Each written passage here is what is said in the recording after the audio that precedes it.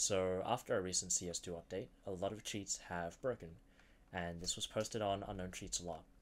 These are just a few examples of everyone freaking out over the entity list changes.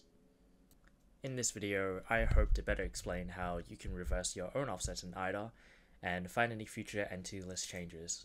The only prerequisite for this video is to have a version of IDA Pro. We will begin by navigating to CS2's game directory, navigating to game, CSGO, bin, and Win64, then copying client.dll into a separate folder anywhere on your PC. We can now start disassembling and looking for our offsets. Now we will just launch IDA, click OK, start a new disassemble, then click client.dll that we have copied, click OK, and soon it will ask us for a PDB file, which is a development file that we obviously do not have, so we will just click no. And now client.dll is loading into our database. Now I am just waiting for IDA to finish disassembling. We can tell where it's at the very top, and we can tell that it's still going through everything inside the program. Now that IDA has finished compiling, we will go to Edit, Segments, Rebase Program, Image Base, and rebase the entire program to the value of 0x0. Hello, PostEdit here. We are rebasing the entire program to OXO, so when we do find an offset, it's correct, and there's no need to subtract it from a different value. To begin searching for our desired offset, we will need two things. Number one is to know the name of the offset, and number two is to bring up the string list inside the program. We can bring up the string list by pressing Shift plus F12. Now, inside of the strings menu, we can press Ctrl F to bring up a search bar. And now we will paste in the name of our string or offset. Mine will be m_h_player_pawn. We will double click into the string. Now here we can see where it is in the memory. We will be cross-referencing on this. Press X on your keyboard. It will come up with multiple results. Usually the offset is at the first one. Double click again. Now here we can see where it's loaded, and we are putting 8 into OFC.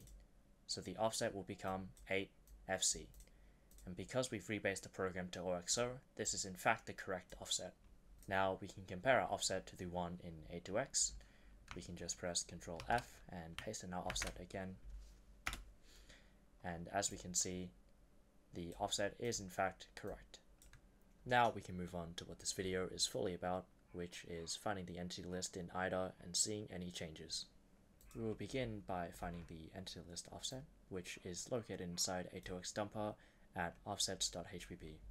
Now from the strings tab, we will navigate back into IDA view-A, press G to jump to, paste in our offset, click OK. Now on the highlighted offset, we will cross-reference again, which is pressing X. Now we can click on any of the subtracts. It will bring up a page like this, and now simply just click F5 to generate pseudocode, and this will be the internal entity list inside Counter-Strike 2. Here we can see what the entity list looks like internally and how it's called, and as we can see, 112LL reflects the newest entity list changes. It has changed from 120 bytes down to 112 bytes. And if you've ever wondered why your external cheat filters the way it does, it is because of the internal struct. I highly recommend you utilize A2X dumper, however, since reversing yourself would be pointless and a complete waste of time. In this part of the video, I will show you how to compile the latest A2X version, since their release build is outdated. Before doing any compiling, we will first need to download the Rust language, since A2X dumper is written in Rust. We will just click 1 and enter. The installation will take a while. I will quickly cut to when it's done. We will now navigate back to A2X dumper, press code, and download that zip. Now we will navigate to our downloaded zip file. We can extract it out into any folder.